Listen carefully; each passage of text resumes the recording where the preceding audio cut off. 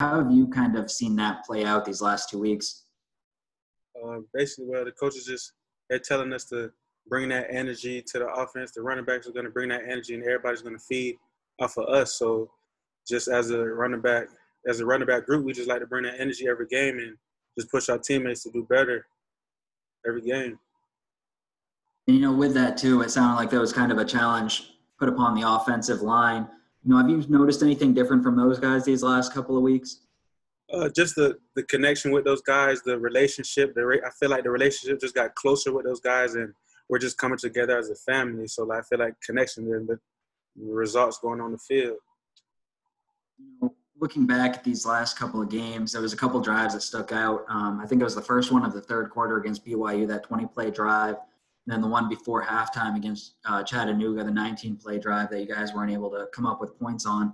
What's going to be the biggest key in trying to come up with points, complete these drives, and put yourself in a position to have a little bit more success in terms of wins and losses?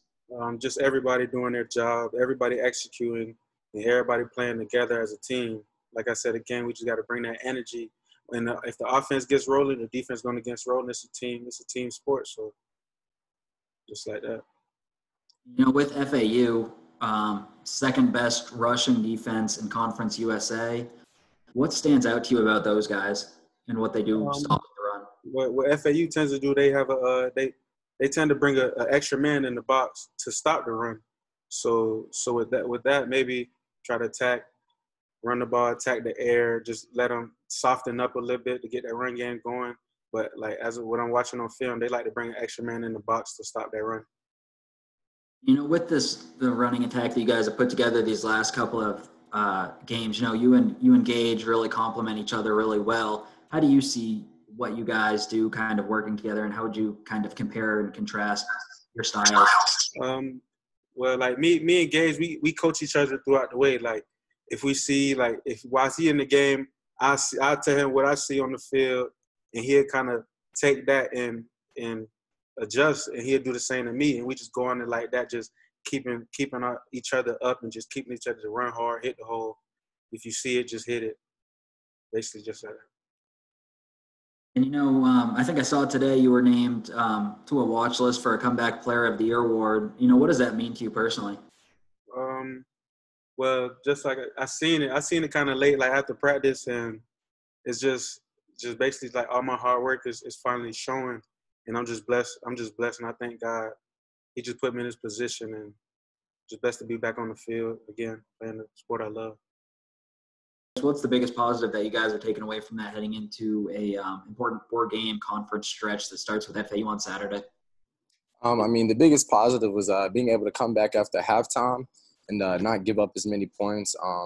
To be able to come back out and still lock in and still have enough pride and enough willpower to just finish out the game, that was a big positive. And anytime a game gets ugly like that and you still have the want and the will to go out and still compete, that's always a good sign.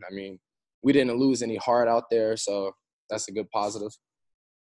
With this FAU team, I guess what stands out to you about those guys? The best thing that stands out for me is, they're a Florida team, so they're going to be fast. They got athletes. They luckily don't have as much of the hurry up as they used to have, so hopefully they'll get rid of that, don't bring that back out. Last year, they were such a hurry-up team. I think they were snapping the ball like 6 seconds after it was down, something like that. Yeah, it was ridiculous. But, hopefully they don't bring that out, and that'll be a good thing for us. Just be able to sit back and not have to really worry about that, be able to just get in plays. The coaches, Coach Helton said it yesterday, and I asked Coach White about it. They kind of compared him to Middle Tennessee with their quarterback and what they do with those guys.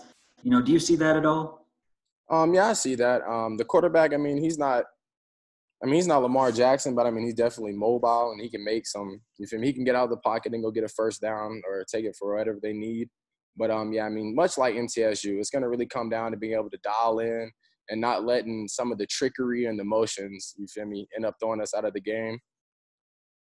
With that middle game that you guys had, I guess what are you taking away from that? If they kind of compare to them. What can you take away from that game, that win that you guys had at middle? You can definitely just take away the focus on coming up and stopping the run. and then really coming up and banking big plays on third down. That was one of the best things we done like all year. AMTSU was getting off the field on third downs, and that's the biggest takeaway because, I mean, that's what it's going to come down to. With this stretch coming up, 4 games, chance to finish with a winning record, how important is it to get off to a good start here Saturday, just to kind of close out the season strong? I mean, it's super important. I mean, we're always preach that this is the most important game because it's the next game. And that's just how we're going to look at it. And we're going to continue to look at it, win, lose, or loss throughout the season. It doesn't really matter what our record is. Everybody wants to win. Nobody wants to lose. But at the end of the day, we're all grown men and we get put on the field. We're there to play.